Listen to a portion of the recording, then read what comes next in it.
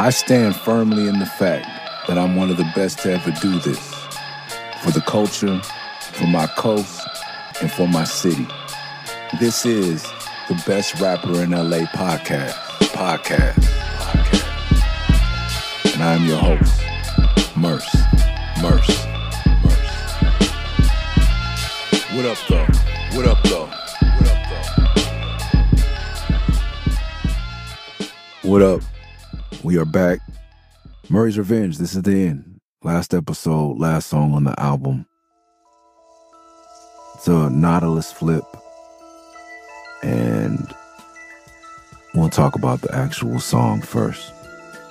I'm not a beathead, but I knew that coming into this, like, this had been done by Pete Rock and Ghostface, and I think numerous other people. Those are two memorable artists. Pete Rock, I believe, for the Soul Brother or whatever the compilation or whatever album was, and Daytona 500 by Ghost. I think for some reason I feel like they were doing a car race in the Pete Rock video as well. Corrupt rapped on it. Great MCs had rapped over this sample. Great producers had flipped this sample. Block joints, the character points, Corolla, Motorola, Hola, playing guard, he pack over the shoulder. Follow me into a solo, get in.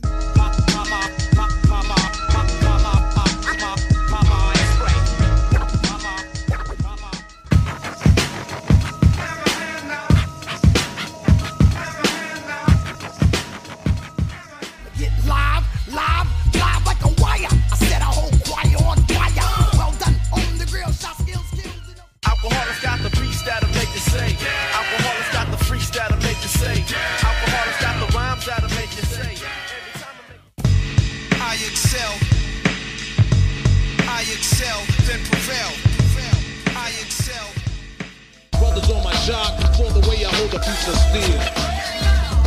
Brothers on my job for the way I hold a piece of steel. Open sesame, stepping through the mist, this the specialist. Come in the box and flooded with rocks. Woo! We'll get down for mine, the kind that makes cement fillers. Standing in the company of killers. Follow my trail as I walk through the valley of death. Left to fear no evil, cause what I grip is legal. I'm hot like yard, the point goes. No one had flipped it like Ninth. Not that he did it the best. That's a matter of opinion. But I had never heard it like this.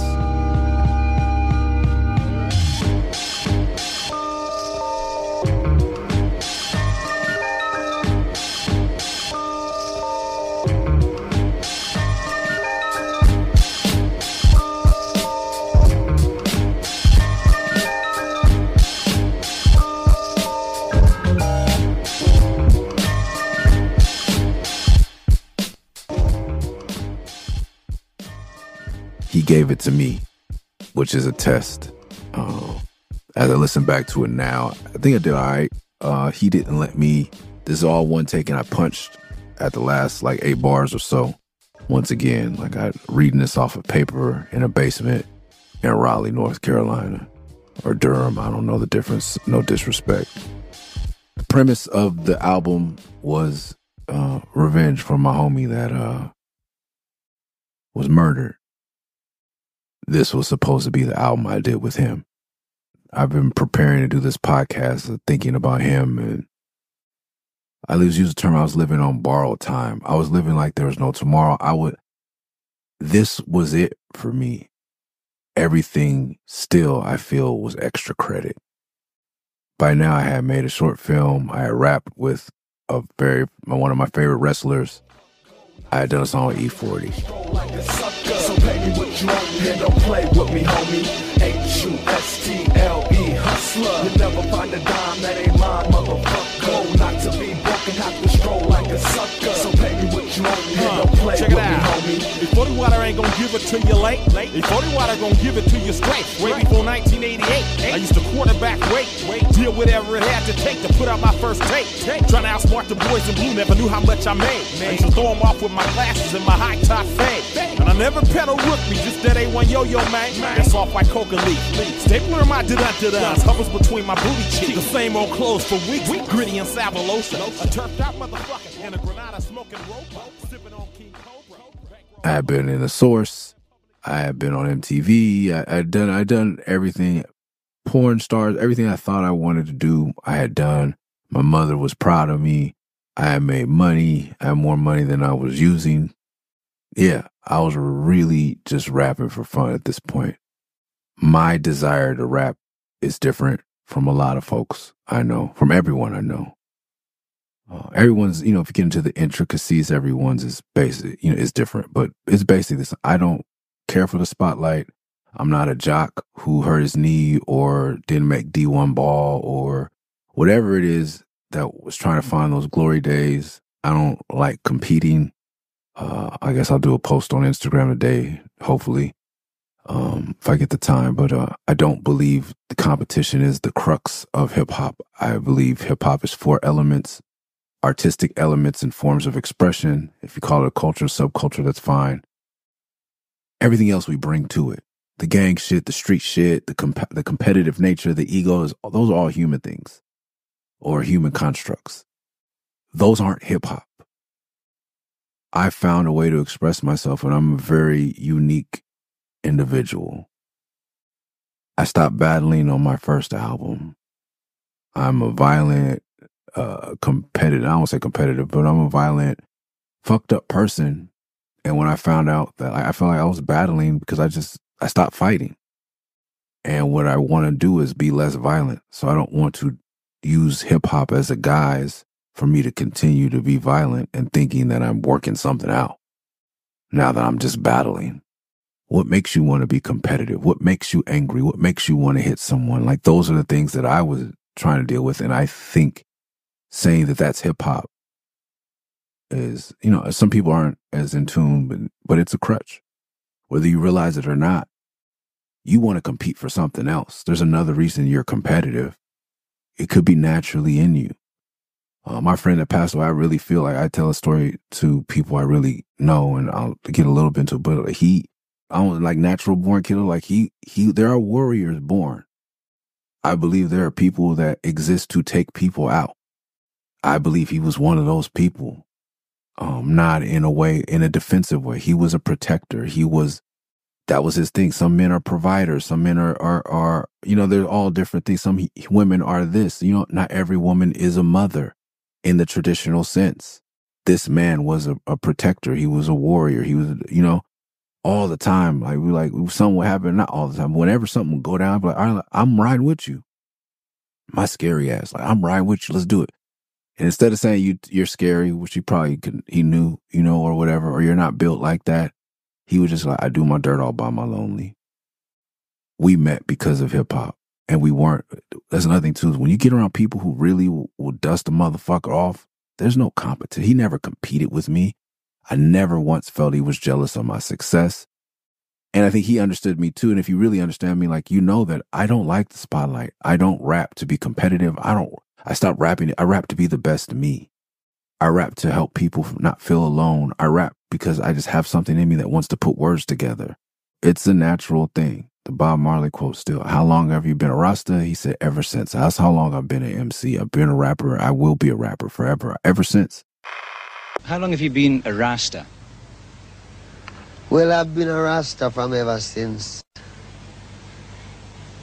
But it's not how long I've been a Rasta, it's how long it takes to grow up.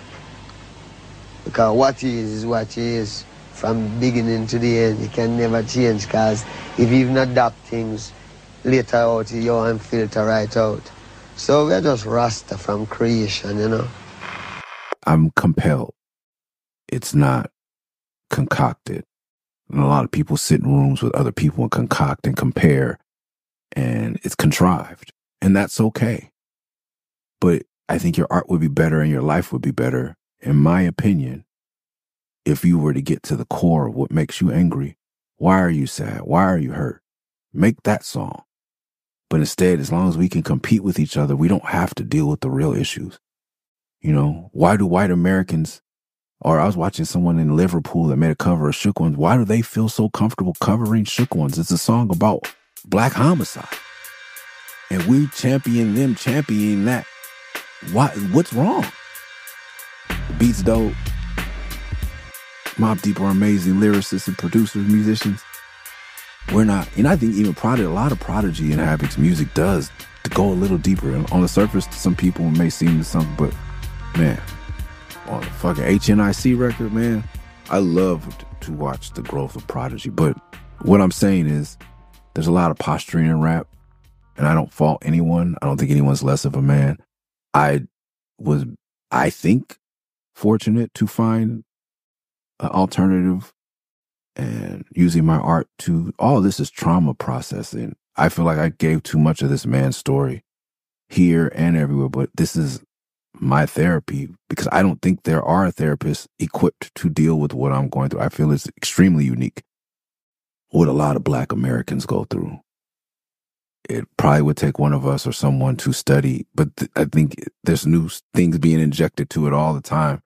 It's an evolving science, the psychology of Black Americans. It's extremely unique. So when we get back to hip hop as art, it's National Art Day. It's not competition. This battle may be exciting to you, and that's fine. I don't judge you. Enjoy. These museums that put hip hop up, that's another thing. Like, that may be exciting. And it is exciting, and I'm tempted to go for myself, but I don't want my children, this is my opinion. Part of me wanted them to go to see it, and like I have a little piece, I think, in the one that's in LA right now, and but then part of me I don't want it to seem dead. There's a lot of dead shit in museums a lot of times. Overall, for a kid that doesn't understand, like, there are new exhibits in museums by living artists, I'm aware. But overall, when something is finished and done, and I want them to see hip hop as living and breathing, I don't want it to be an exhibit in a museum yet. They see Basquiat in the museum. We go to, we look at stuff from the pyramids and Da Vinci and Monet and things like that. The tar pits and shit like that. That's museum. To me, it's dangerous. And I would be very late 90s, mid 90s hip hop to say that it's a conspiracy to kill hip hop. Yeah, okay, the negative imagery and message, yeah, that's killing hip hop. And then the real heads are like, okay, it's in the museums, and like, no one's saying, here, kids, play with this. Not enough people are saying, here, kids, play with this, make it your own. Because now B-boying is in the Olympics. For this sport, born on the streets, being part of the Olympic Games is a huge opportunity. The exposure and introducing break in a sporting context is great recognition. Being in the games today is recognition of 40, 50 years of existence. The best MCs are selling you fucking tennis shoes and Coca-Cola. Firm come first, obey your thirst. Nas and AZ all day it hurts. Obey your thirst, kid. Yeah, Sprite, baby. I'm on the brink, thinking I need a chill drink to replenish. Then we'll drink Sprite until it's finished. Relaxing the mind, taking off the summer edge. In emergencies, first obey what your thirst says. Twisted. Now meet the Carmel king of the castle, keeping his tight, CL smooth, sipping on Spritite. It's the Mechadon, never swerving untitled, knowing commercial rap needs to be recycled. Collecting cans for Nick's picks, my latest LP. Now obey my thirst, some precisely. I got the knack to rock, I'm steady heating up the spot. The chocolate boy wonder making heads bop. Plus the best graffiti writers are in museums. Graffiti writers are doing a really good job of keeping it authentic, though, I'll tell you that. B-boys and graffiti writers are some of my favorite. It's becoming really commercial. Make sure that you keep it malleable, keep it art, and realize what you're bringing to it is not what it is. You do not define it by your lens. Propaganda gave me, buy Terraform coffee, by the way. If you want some cold brew, I need one right now. He was talking about his religion. He saw it as a facet, and he was telling me about a very interesting facet or sect of Christianity. And he's like, yeah, I feel him, I understand it, but it's not my view, but I get it. It's like a diamond, and everyone's seeing it. That's Christianity, that's religion for me. Everyone sees God, or God is the diamond, and you see it through different, from your perspective. That's absolutely true. And I feel like this is hip-hop. I don't want to argue with you. I like what the Rasta them say. It's reasoning, I just want to reason with you. And through the reasoning, we can evolve. This is the reason I believe what I do. And as long as you have reasoning behind, sound logic behind your beliefs, I can respect that. This was my goodbye to my friend. Not really. I thought it was goodbye, but it was the beginning of me dealing with a lot of unpacking. This was me when I had my Trey moment. I got out the car, figuratively and literally, chose not to kill the people who killed my friend. Let me out.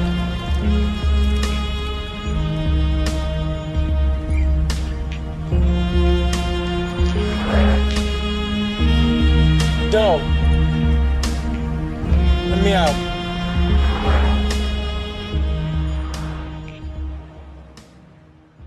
That's another thing, too. If you ever really wonder about gangbanging in Los Angeles, this was 2003, early 2000s, before social media. We know who did what and when, just with telephones. No picture. Now, bro, I seen pictures of bodies. Little homies show me pictures like, yeah, we got such and such and such, so look at this. I've seen that now. This is before that I could even have that type of verification. We knew who did what to who. There was no question where they were, who they were, when they, all of it. How come the police didn't act? It's not our job to know that. It's your job to know that. And I'm not going to insult your intelligence by thinking you don't know or can't find out. There's no desire to find out. You want my friends and I talking about how to do X, Y, and Z. Because then there's another body and there's another case and less black men on the streets. If you ever question or think people are exaggerating, come talk to me. Listen to what I've said over the years. I don't want to make it up. I don't celebrate it. I don't fabricate it for validation. We go back to the original. I don't rap for that reason. I got on this beat, though. Back to the music.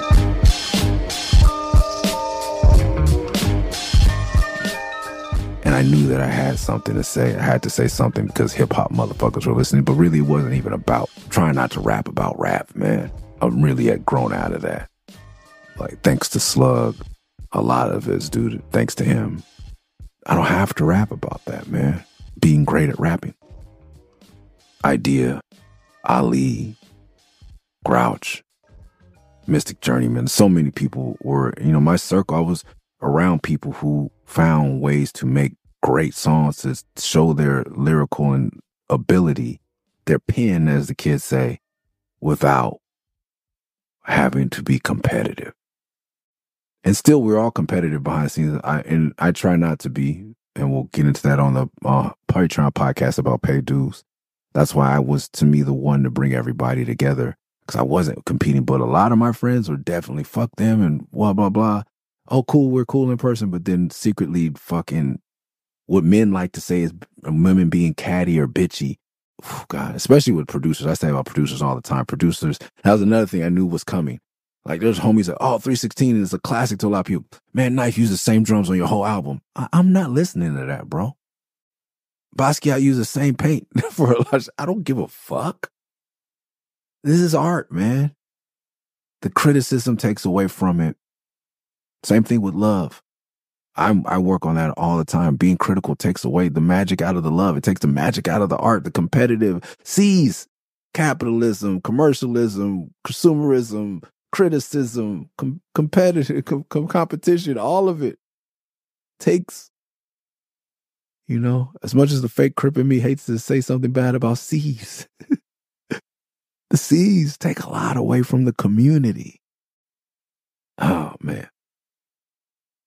So this Nautilus sample was important. I knew I had to rap my ass off. I wanted to rap my ass off, but I wanted to keep it in the purpose of this. So whatever I'm talking at the beginning, let me get into it. This was a challenge. This beat I'm rhythmically challenged. And now I've finally gotten to find my pocket. Still not as good as I'm going to get with my cadence and rhythm, but I'm good. Way better than For Real. This was challenging because this is like rhythmically threw a drum machine down the stairs. That's what it sounds like to me. So LA and this were challenging to write to. At the beginning I go, they bleep it out, was fucking Murray. That they bleep out we bleep out the fucking. And yeah, like that's always me, like getting my voice ready, and still I end up with this nasal, whatever the fuck. But I attempt to rap with my deep voice. Yeah. Alright, yeah. Once again.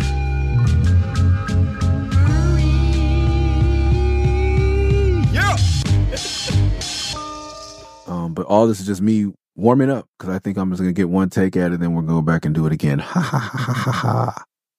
But yeah, fucking Murray is what we call each other. I still call him fucking Murray. Shut the fuck up, fucking Murray. Me and Ninth, I still call him Murray, even though it's stuck as my name for whatever we talk. His family believes that was my name. A lot of his family may still believe. His mother and father call me Murray. His wife, children call me Murray as if that was my name. My government name is Nicholas, by the way. So, and nowhere is Murray anywhere in my name, if you're just catching on to the podcast. I'm a hood legend, you should feel threatened. Front, I'ma show you what's good in a second. The best in the business, I mean, what is it? The dopest MC to walk, talking, and live it. A white ride screen with a blockbuster signature. Every new line I speak should be in cinemas. Champion sound, I win with words like you finally talked your girl into sleeping with a friend of hers. Oh yeah, I'm off on a good one. Mama's so proud of what a boy from the hood does. Got off the meat and I got my mind right. I got out these streets, I got my grind like I got on these beats. I gotta come tightest. Gotta be me, it's gotta be nice. Your boys dropped some stuff and it was probably nice, but they need a little help and a lot of advice. Quit while you're ahead, you ain't seeing no bread. And don't sleep on us, you can sleep when you're dead. And grateful, you didn't live life hateful. Change for the better like the weather in April. Food for the soul, grab a head, grab a plate full. A heart full of hate is a waste and disgraceful. Don't it just turn your stomach when a brother only wanna see another brother plummet? Come with your best so you can lose like the rest. Straight shots when I shoot, how we do on the west. Yeah. And then we get into it. I'm a hood legend. You should feel threatened. Front, I'm gonna show you what's good in a second. The best in the business. I mean, what is it? It's from, I was listening to a lot of Mr. Fab and hyphy music at the time. So I was like, what is it? What is it, man? What isn't it? All that stuff. Was it, best in the business. I mean, what is it? I enunciate too much for it to sound hood or hyphy. Well, I mean, what is it? The dopest MC to walk, talk, and to live it. I write, and I said white there too. I write widescreen. It's a hard one to enunciate. A-E-I-O-U. Something Aesop taught me. And then you stick your lips out. If any MCs, so A, open your mouth wide. E, open your mouth wide, smile. I, open your mouth. O, A-E-I-O-U, and put your lips together for the O and U. Didn't know that tactic. And, yeah, I write widescreen. I messed that up. You hear it. He didn't let it slide. He made me not do it. I take with a blockbuster signature. Get it? Movies, blockbuster video, blockbuster films, widescreen. Every new line I speak should be in cinemas. Get it? Champion sound. I win with words. I think this is a little shade for who is it? Did champion sound? Somebody, I think Madlib, something. I don't know. Champion sound. I don't know. Or a shout out, shade shout out. I don't remember at this point. Definitely a shout out now. I have no ill feelings about anyone. I win with words. I mean, it was a shout out. Like you finally talked your girl into sleeping with a friend of hers. Get it? You win with words. You win. Funny enough, when I definitely did get propositioned, I've never ever had one of those things, and not an interest of mine. But it sounded good. Like you finally talk your girl into sleeping with a friend of hers. Oh yeah, I'm off on a good one. Mama's so proud of what a boy from the hood done. Got off the meat and I got my mind right. I got off this, it says streets. I'm not trying to, I fucked up streets. I got my grind like I got on these beats. I got a rhyme tight. I want to say rhyme tight. See how, got off the meat, got my mind right. Now I'm vegan. 2005, full vegan. I've been off and on vegetarian since 93. Got my mind right. I got out these streets. I got my grind like I got on these beats. I got to rhyme tight. It's got to be me. It's got to be knife. Your boys dropped some stuff and it was probably nice, but they need a little help and a lot of advice. I'm killing it to me. It's quit while you're ahead. You ain't seeing no bread. And don't sleep. This other bread is still like, I'm still like shot like Mr. Fab, FAB, Forever After Bread. Still little things that only I would recognize when I'm putting in there because I got to the what is it in the front to me, which I still got from Fab. Fab is one of my favorite artists at this time. My dough rights flow tight and my style is ill. My show height flow like sick, wild as Bill. The strobes like gold height, show shine the deal. No height, no low light, mine's is real. So don't play me, dog. You already know. Forever after bread, I get it in gold. My pop this, might like the drone. Forever after bread, I get it in gold. So don't play me, dog. You already know. Forever after bread, I get it in gold. You ain't seeing no bread. Quit while you're ahead, you ain't seeing no bread. And don't sleep on us, you can sleep when you're dead. And grateful. I Sleep When You're Dead is a title, I think that's I was talking to LP around this time. And I inadvertently named that album because we were just talking and I said something about I'll sleep when I'm dead or something. And I said, I'll sleep when you're dead by accident. And he was like, oh shit. So don't sleep on us, you can sleep when you're dead. So that was an allusion to that. I think that I'd been out by then, or we had already had the conversation. And grateful. You didn't live life hateful. And that was another thing too. At this time, I'm leaving Def Jux. I'm signing. A lot of my contemporaries are upset with Jux and people are talking shit. And I just would never, always saw whatever money things didn't work out on with L or any label I was on. I tried to see it as I'm grateful for the opportunity you gave me. I always tell people I could never speak bad on L because I wouldn't have got this deal if it wasn't for 316. He funded me being able to do the things that, it was my ideas, a lot of it, but it was his idea to give me a chance to, and a platform for my ideas. So no, there's no amount of money that can make that happen. It had to be him to do that. For me, in my eyes, it had to happen that way. And if money becomes the issue, then money or fame were never the reasons for me to do this. They were results of me following my calling, my compulsion, seeing things through and trying to be as good of a person as possible. So that's why, like, don't sleep much, you sleep when you're dead. And grateful, I'm grateful to L and so many other people that helped me along the way. I didn't live life hateful. Change for the better like the weather in April. Food for the soul, go ahead, grab a plate full. A heart full of hate is a waste and disgraceful. Don't it just turn your stomach when a brother only want to see another brother plummet? Come with your best or you could die like the rest. Straight shots when I shoot how we do on the West. Yeah. Let's love each other, man. And that's like, you know what I mean? Make your best music, do your best art. I always never understood being mad at someone for money or chasing money that's behind you. Back to Fab, and like he's one of the person I definitely look up to. But Forever After Bread, like go forward after bread. You know what I mean? That's another thing I like about what resonates with me with Rastas. Like they don't say backwards. Everything is forward. They don't say back in the day or I'll call you back. I'll call you forward. Like everything is forward, and words are powerful. You know, and it's maybe cute or funny to, you know, but I respect that. Like, everything is forward. Everything is going towards the light, towards movement, towards progression.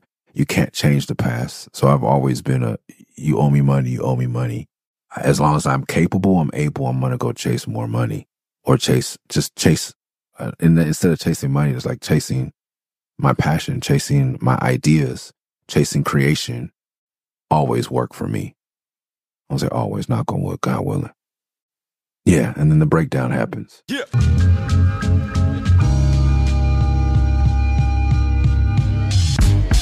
You know who we might be, man, meant the MC, but Murs sums it up best now. Wouldn't you agree? I step to the plate like it's and one and straight. Throw the mic around your neck and then bounce it off your face with grace. The ace in the hole, replacing the old. Cause the new generation got a taste for some soul. Hold on till opinions till I tell you to have one. That mic wasn't hot until the spot till I grabbed one. Off the stand, now it's off the hook. And when the beat is this nuts, then I'm off the books. Meaning off the head, freestyle and making bread. And I should have been in the movie, but I made my own instead. Still pioneering with this independent hustle. When your mic cord is much too short for you to tussle. For the man that flow like 40 water. Poured in remembrance of every hood soldier that died in ghetto tenements, innocent till proven guilty. Should I die? Don't look for the dude that killed me. Look for a brighter tomorrow. And in spite of the sorrow, live every moment to the fullest so your life isn't hollow. And you can holler out my name from the top of the game. And should you pass, homie, I'ma promise I'll do the same. For if a soul is avenged through the deeds of a friend, the success has always been the best form of revenge. The end. Second verse. You know who he might be, man, myth, the MC. That was something from And One. I was so addicted to And One videos since the first tape in '98. So with King Tech and DJ Revolution, and y'all about to view the N1 mixtape on video, coming to you live. Keep it banging. Yo, what's up? This is Wanye Murs, One More Entertainment, Boys to Men. We over here just vibing at Mass, MASPD, checking out the N1 compilation. My man Free, we up in this joint. Why don't y'all fill it with us? What? This is Skip to Malone, Skip to Malone. Skip to Malone. A skip tape, as they say. I still have that on my wall to this day. To this day. Ray for Austin was someone that was really inspirational to me because I feel like underground rap was kind of like street ball. And One was special that way to me because like indie hip hop was on the rise and so was indie basketball. And it was a lot less competitive. It was just about being creative and expressing yourself. And there was a little competition, like mini competition, but it's not a group of men wishing the downfall and practicing and studying the film of other men on how to take.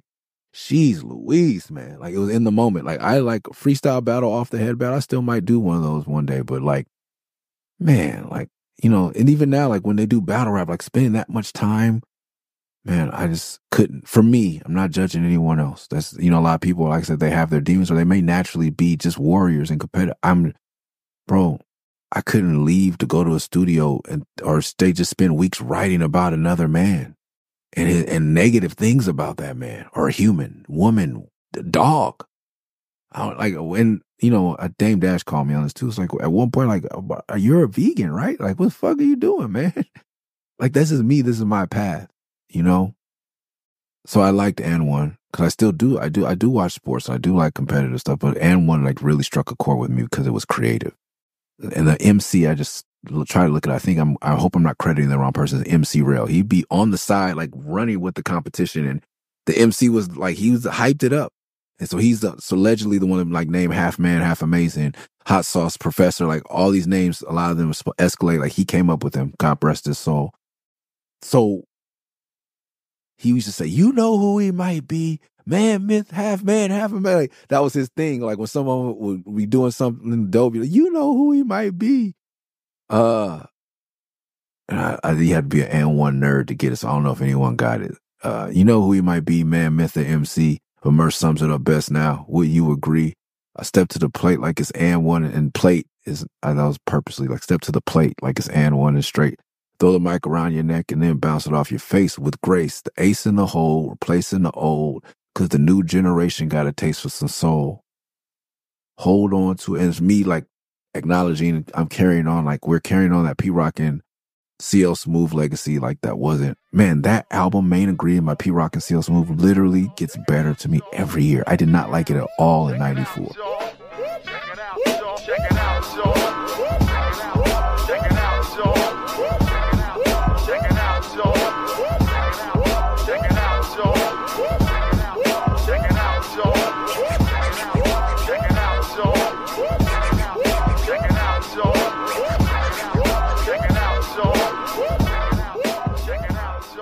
Every year, I want to hear it.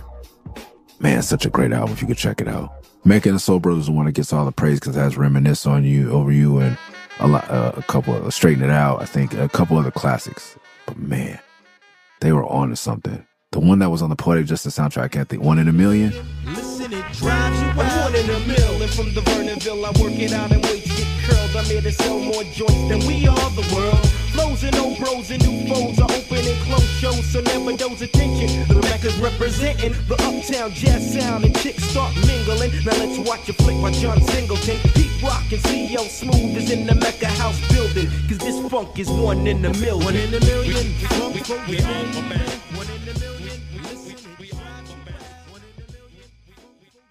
And then from there, it just, man, to me, they stopped at their height. That I don't know if that gets praised as an amazing second album, but it's phenomenal. But replacing the old, because the new generation has the taste for some soul, keeping the boom bap alive in a new way. Hold on to opinions till I tell you to have one's what I meant to say. That mic wasn't hot in the spot till I grabbed. Fuck this lineup too. He didn't let me take it again. Off the stand, now it's off the hook. I mean, the party's off the hook now that I took the mic off stand. And when the beat is this nuts, beat nuts, then it's off the books. You better watch your step. Then it's off the books, meaning off the head. Oh shit, go back to the and one and straight throw the mic around your neck and then bounce it off your face with grace. Also around this time with the peak, I think this and one was doing tours. And why I'm not a Laker fan. The one Laker game I ever went to as a kid because it was so expensive. I could literally touch the ceiling. Last row in the Forum.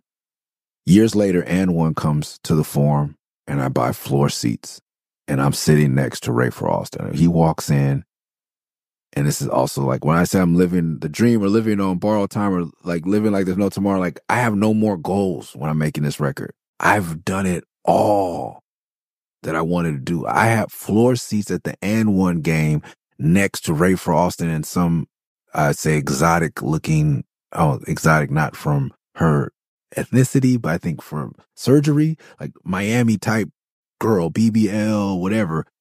Could have been all real. I don't know. But like, let's say voluptuous, I think two voluptuous women, like I think they were with him. Like I'm just sitting next to Ray Frost and hot chicks.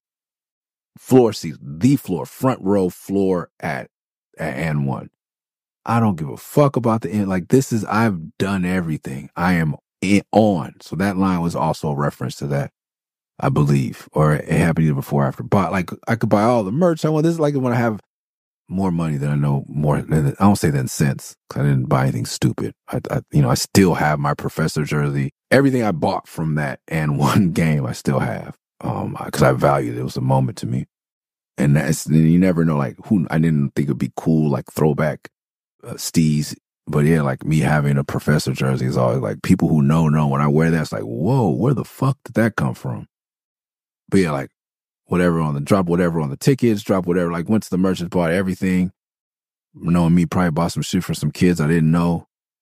It's something you also have to learn to be careful with because some parents don't want their kids to have shit. And when you try to come up and be kind, you see like Shaq in the Walmart type shit, especially black moms, like I don't play that shit. It's insulting to some people and some kids, they don't want their kids to have all that shit. Don't buy my kids shit. Not that I have, not my ego, but they just don't need any more things. When the beat is this nuts, then it's off the books, meaning off the head, freestyling, making bread. And I should have been in the movie, but I made my own instead. That was a slight to this movie they had called Freestyle. And they had me, I believe we talked about another episode, I had to go to the city. I hated going to the city. I went to the city, to San Francisco from the East Bay, bro. That's just a hike. It's cold. I was not into the vibe. I think like I grew to love San Francisco over the years. But at that time, man, coming from East Oakland to the city to film, they had me freestyle in this room. They had these lights and they had me rap for like an hour off the head or something. We're going to put you in this documentary. And then I ended up on the cutting room floor. And I was like, man, fuck these people. I was so hot about that. And it was just like, for what, man? They didn't think I was good enough. And that's okay to be in someone else's film. I made my own movie. I rap with John Cena. Like I don't even remember who was in the movie, but okay. there's two different art forms, written rhymes and there's freestyle. The reality of how hip-hop got started is beautiful. It almost looks like a fight. Rap is poetry. Poetry is expressing yourself. The goal of freestyling is to throw something out once and you can never do it again. That's what makes it free. We're just bold and brazen and just in your face. Yeah, rhymes go mad. Yo, they sample it from the records, then they take it to the pads. The pads, one time to make it all complete. You know, but I took my shot, and like now, you know, whatever. No one, like, it was a sub. He knew, I knew, and I was more mad that, not that, like, don't waste my time. Just don't ask me. I'm okay. I don't need to be known for freestyling. Now I'm known for setting a Guinness World Record. I freestyled on Twitch. I'm one of the best rappers on Twitch. Like, I'm all right, and I'm gonna be all right. And I was always kind of confident in that. But the fact that you asked me to do something and I went somewhere I didn't want, my time. Don't waste my time. Time is precious to me back then. It was less about not putting me in the movie because I'm not the great. Yeah, they had great freestylers in the movie. Some were better than me. However, don't ask me, and I want something to show for my time and effort. And I know that I'm good enough. But also, you know, you got to be like, you know, they're lost. Like, my grandfather has a famous saying, you're going to need me before I need you. And I've always tried to make that true. I think my name, you know, could have helped along with the other great names in it. It wouldn't have hurt to keep me in there. But, you know, also, too, it might have been like him he never said that to me, but it would have been just like, oh, maybe it wasn't the best look. You know, maybe I was an off day. And I would have looked bad next to other people. Off the head, freestyling, making bread. And I should have been in the movie, but I made my own instead. Still pioneering with this independent hustle when your mic cord is much too short for you to tussle. For the man that flow like 40 water, poured in remembrance of every hood soldier that died in ghetto tenements, innocent till proven guilty. Should I die? Don't look for the dude that killed me. Look for a brighter tomorrow. And in spite of the sorrow, live every moment to the fullest so your life isn't hollow. And you can holler out my name from the top of the game. And should you pass, homie, I'ma promise I'll do the same. For if a soul is avenged through the deeds of a friend, the success has always been the best form of revenge. The end. Freestyle should have been in the movie, but I made my own instead. Still pioneering with this independent hustle. And your mic cord is way too short for you to tussle with the man that flow like 40 water, poured in remembrance of every hood soldier that died in ghetto tenements, innocent till proven guilty. For the man that flow, because your mic cord is still pioneering with this independent hustle. Too Short and E40, that song, they talking about being pioneers, so that was a shout out to them. Your mic cord is much too short for you to tussle for the man that flow like, with the man that flow, that's what I said. For the man that, I don't know if I fucked up, I didn't get another take. For the man that flow 40 water, poured in remembrance of every hood soldier that died in ghetto tenements. Because they pour out 40s for the homie. This album is me pouring out a 40 in remembrance of my homie. He loved E40 as much as I did. Like, I saw us as Too Short and E40, me more than Too Short, and he had more of a sporadic staccato style. So it means something. It's a metaphor, lyric, you know, it's a triple entendre, I don't know. Your mic cord and your arms too short to box a guy. Your mic cord is too short to tussle with the man that flow like 40 water, poured in remembrance of every hood soldier that died in ghetto tenements, innocent till proven guilty. Should I die, don't look for the dude that killed me. Look for a brighter tomorrow. And in spite of the sorrow, live every moment to your fullest, so your life isn't hollow. And you can holler. And I meant to say, I'ma holler out your name from the top of the game. And you could holler out your name from the top of the game. Should you pass on me, I'ma promise I'll do the same. For if a soul is avenged through the deeds of a friend, then success has always been the best form of revenge to end. That was when I came up with the name for the album. I came up with that bar that me and Ninth were on the phone. And I said, we want to call it Murray's Revenge. And I hung up and I came with that bar. I might have even wrote it down back then. That was my goal with this record, is to make this my most successful record. And it didn't outsell 316, but there's numerous reasons that we'll get into for why it didn't. But it did take me to another level. It took me to the top of the game, so to speak. My first major label deal, money, established paid dues. A lot of things came out of this. And had I chose to follow my, what I would call my lower emotions, I may not be here. You know, the LA video we didn't talk about, but like he's in it, his the program from his funeral's in it, his daughters are in it, brought cameras to the hood, I brought John Cena to the hood. This was my way of giving back. Paid dues. Eventually, to me, I gave a lot of people from my neighborhood and other neighborhoods, mostly other neighborhoods, not a lot of rappers from my neighborhood at the time, opportunities. It was really about giving back. I had gotten a lot, and I would say everything I wanted out of the game at that point. I'm going to keep rapping because it's fun and I'm making money, but I had to do paid dues. I had to do different things. Because it wasn't about me being the best rapper. I had to fight to get my, they were nice. I had to not fight, but like convince me to put my face on the cover. I'm not a spotlight person. And I should have been in the movie. You hear me coming up as a double inverse. And I should have been in the movie, but I made my own instead. Still pioneering with this. That was the punch. Because he took this as all one take. I didn't even keep rapping after that. Off the head, freestyling, making bread, and I should have been in the movie, but I made my own instead. Still pioneering with this independent hustle. But yeah, you can hear me say like, hold on to opinions till I tell you to have one. I think that was another Tarantino line that I was putting in there. This new generation got a place on the soul, and I have a really, my what's it called? Like a twitch. Is I have to rhyme the beginning of the next line with the last bar, and it doesn't have to be that way, but I've like taste of, because new generation has the taste of the soul, hold on, soul, and hold on. It doesn't have to do that, but I want to do that, and I do that so often, and it slows down my writing process, and it doesn't always make me have the best choices, but it helps me remember it too. Hold on to opinions till I tell you to have one. That mic wasn't hot into the spot. Hot into the spot.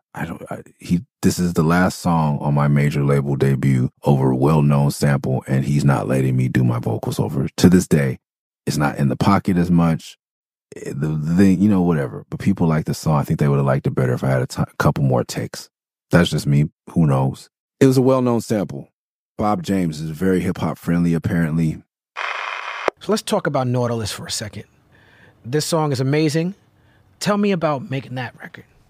And Nautilus, the biggest feel is the groove, the Idris Muhammad's feel, but it also has a kind of mystery about it that I think attracted the hip-hop producers because it was cinematic. Yeah. Yes, and it, both funky groove.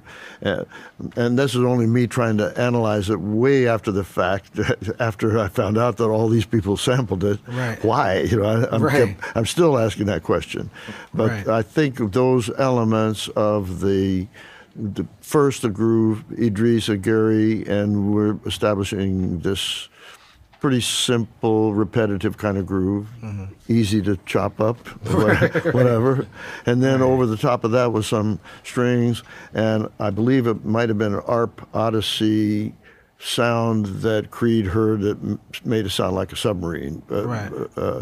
And all of that was a throwaway tune that we didn't think we'd get any airplay, and we didn't, because the Feel Like Making Love instrumental version got all the airplay Beautiful for the record. most part, and that's the part the DJs paid attention to. And Nautilus was hidden, side B, the last cut. To me, it was just I had fun doing it, but I didn't think anybody would pay that much attention to it. There was a limited budget for this album at first. They were only going to clear a certain amount of samples. There's a sample on every song. We told them, make sure you clear this one.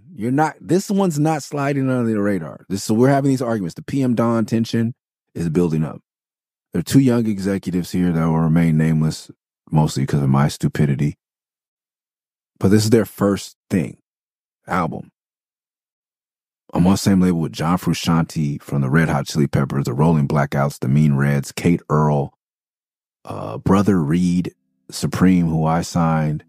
And so this is a small boutique label. John Frusciante is like putting out, if you ever get John Frusciante records off from this label, they're amazingly made. They're like on watercolor paper. It was just like something he was doing. I think he was a recovering addict, and music that he couldn't put out with the Chili Peppers, like just like left to center. And like he was very specific about the things he wanted, and the label was gracious enough to just help him. Like Warner Bros. Is like, yo, do this with this dude. And I think it was amazing what they did. So if you ever find a John Frusciante record on Record Collection, it's worth the money. It's him being purer than he could be in one of the number one rock bands in American history, and being one of the greatest guitarists in the world ever.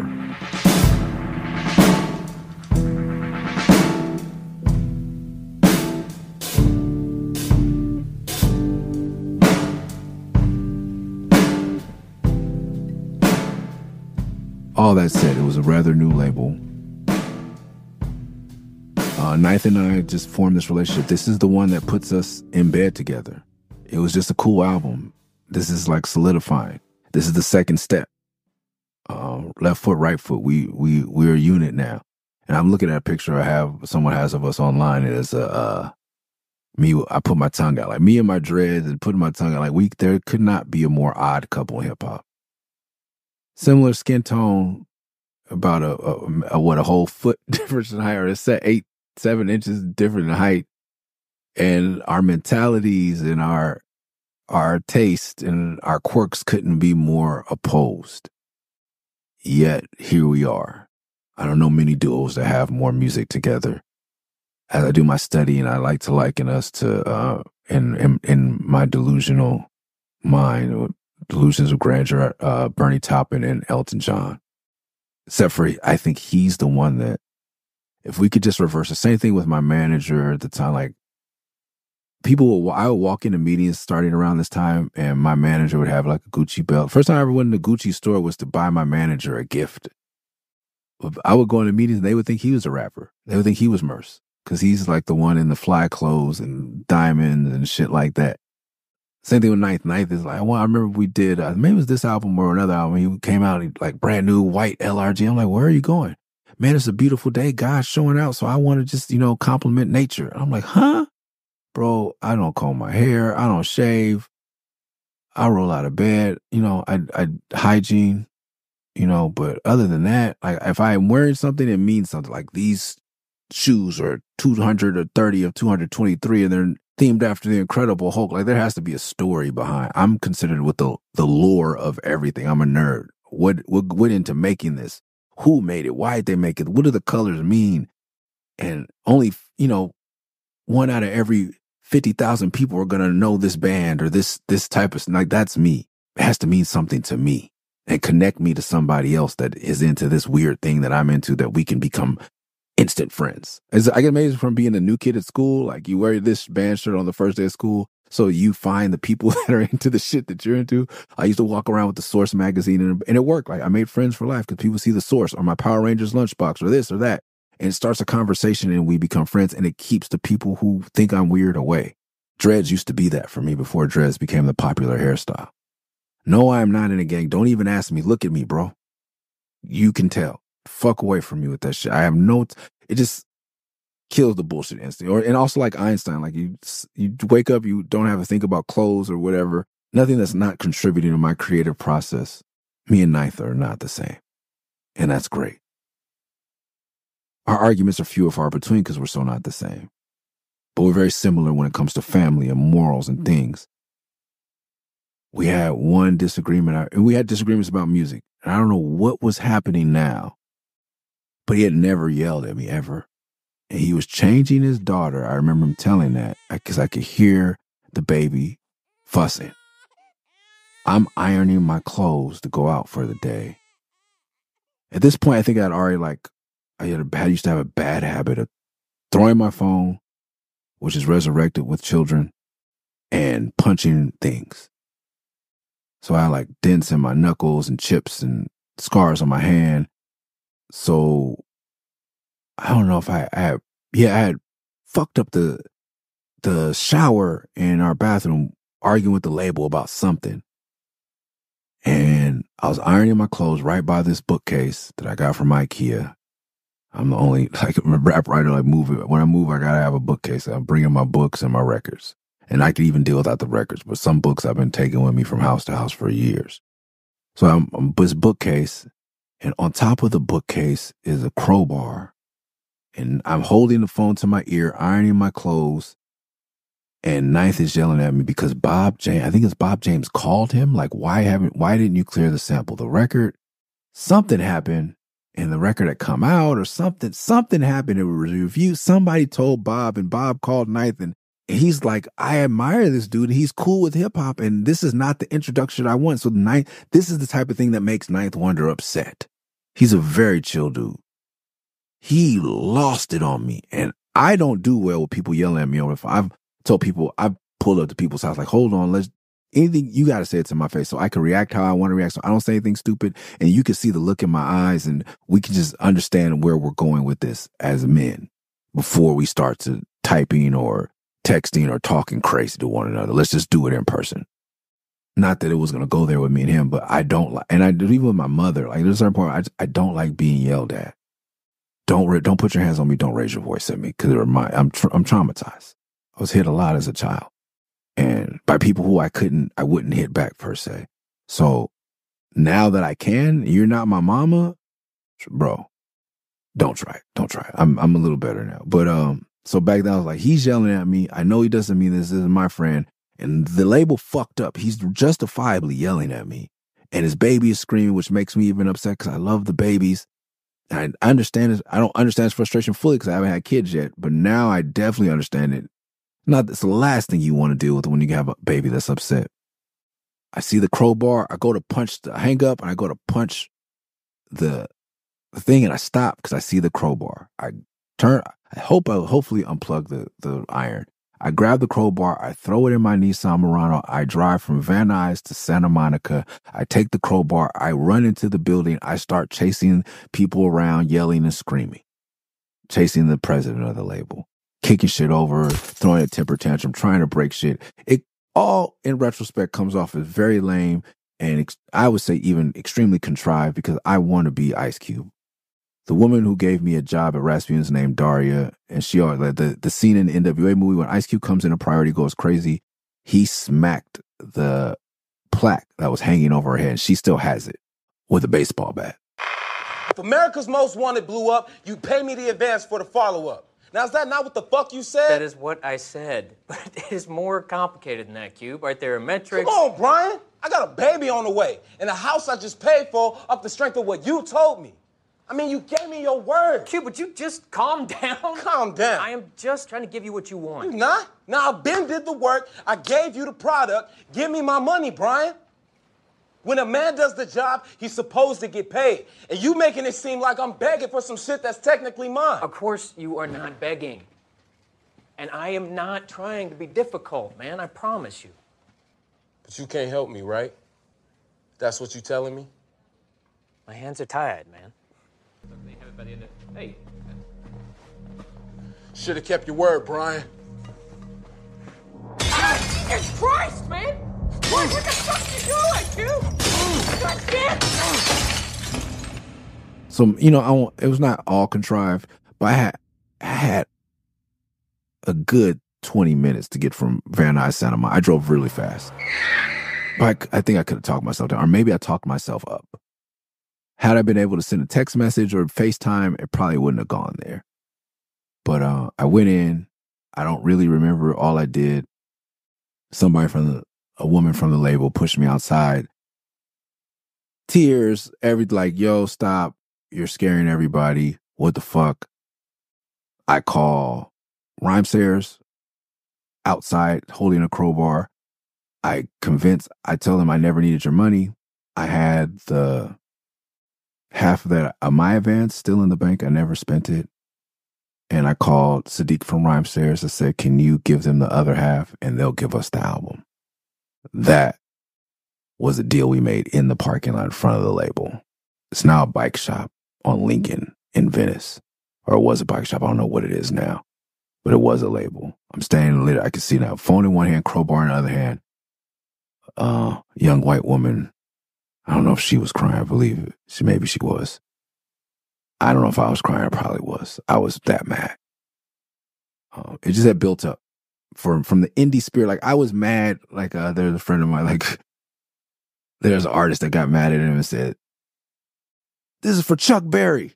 Fuck you for Chuck." Like, if you don't believe in epigenetics, and are like, I am carrying a rage, and it just from every independent artist, from every rapper that got fucked. Like, this was my moment.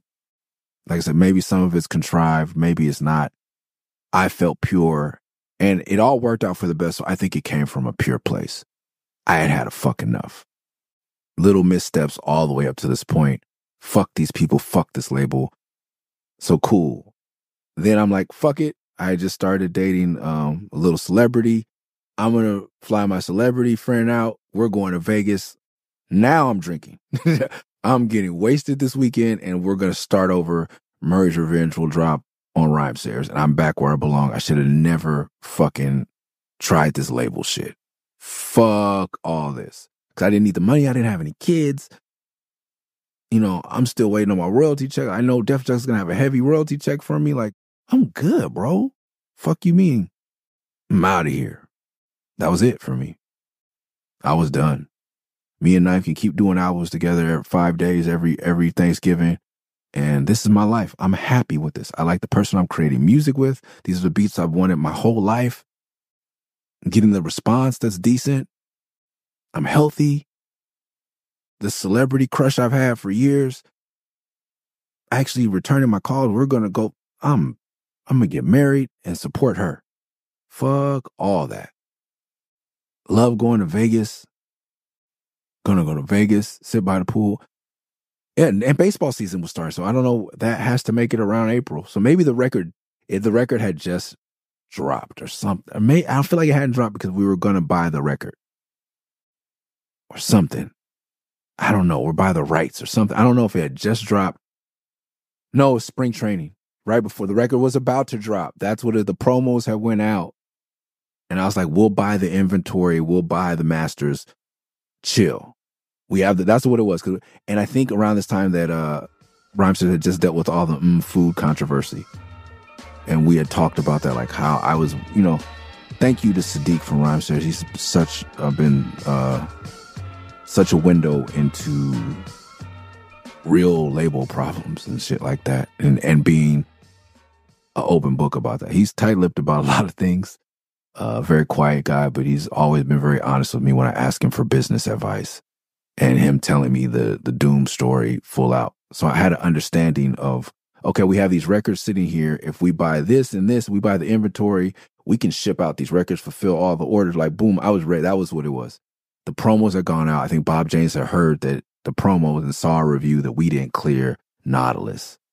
Because every writer worth their salt is going to mention that record on the record. Whether they love it or hate it, they're going to come for it.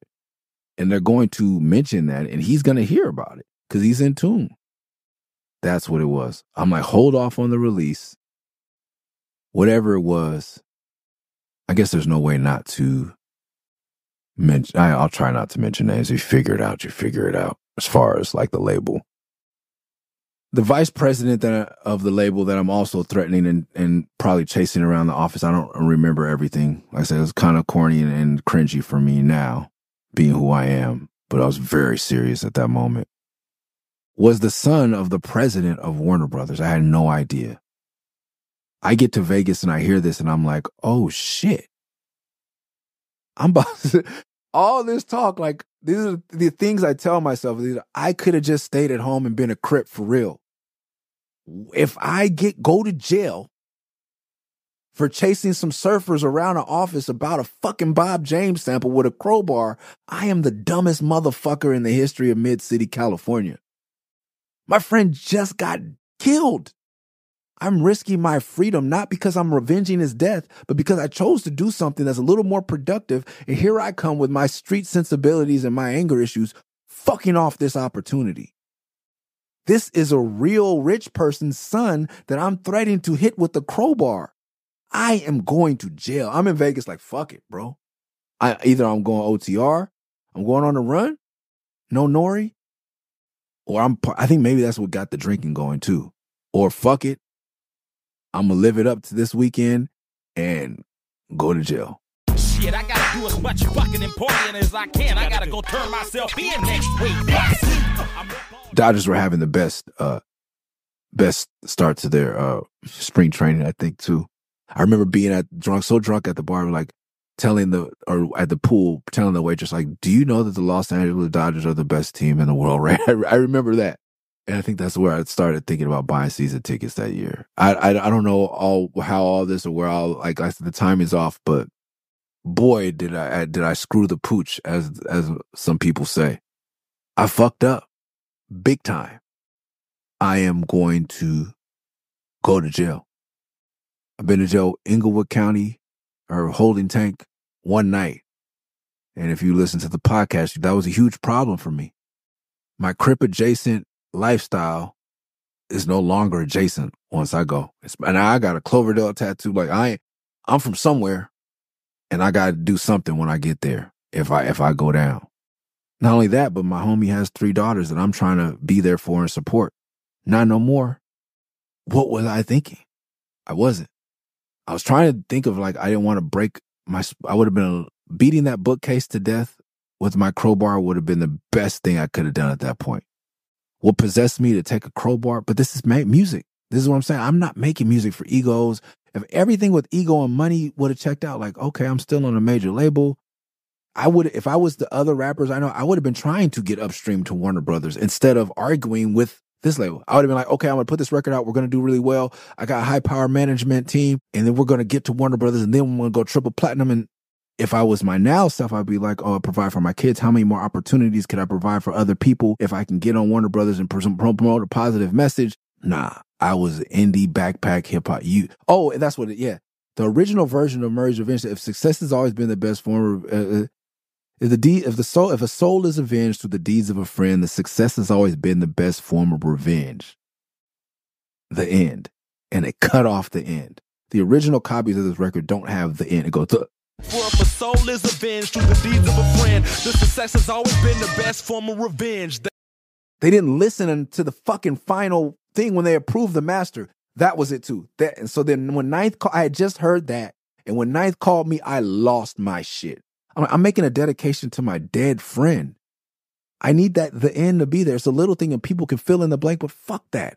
I want to say it. The end of my anger. The end of the cycle where I go and kill somebody else. Let me get that off, motherfucker. And I'm getting hyped. Now I can see working. Now I'm getting hyped just talking about it. Now you got my homeboy yelling at me while he's changing the baby? And we've never had a fight. Ninth Wonder's raising his voice to me? I know my brother doesn't want to do that. So I got to take all this anger and give it to somebody. And yeah, even if I can go deeper, I am still grieving the loss of my friend. You think that every day I pick these girls up from the daycare or from the babysitter or go to the house, I'm not furious again? For them, for me, it's not a problem for me to do the drive. It's not a problem for me to give the money. It's not a problem for me to spend time. The fact that I have to do it and the reason I have to do it, I'm reminded consistently. When I see his family members, when I write them in prison, this was not the time for this to happen. What happens next? Tune in next week. Tune in next week. Tune in next week. Tune in next week. Tune in next week.